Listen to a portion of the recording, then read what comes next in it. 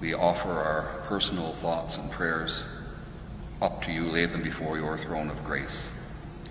And as we do, we'll listen to this next anthem, and I would just let the congregation know, and I want to thank Marc this morning for both of our anthems are being sung this morning in Czech, the original language, and we thank him for being able and willing to do that, and something that he and Alexandra have put together.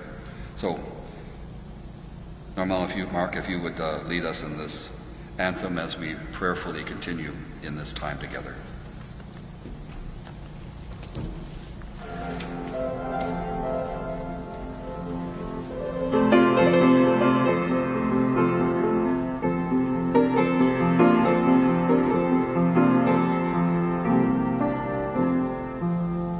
Zpívejte Hospodinu píseň novou, neba zjistivné věci učiny.